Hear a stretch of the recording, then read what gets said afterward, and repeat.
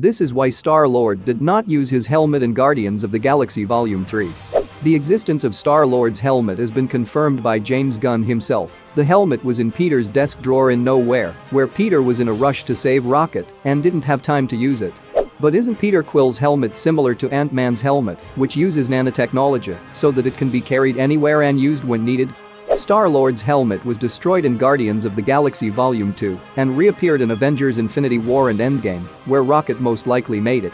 The possibility of Rocket making the helmet can only be used to fight, which means that the helmet cannot be used by Peter if he is not in a state of readiness to fight, and we know at the beginning of the movie we are shown Peter Quill who is drunk. This could be the reason Peter cannot use the helmet.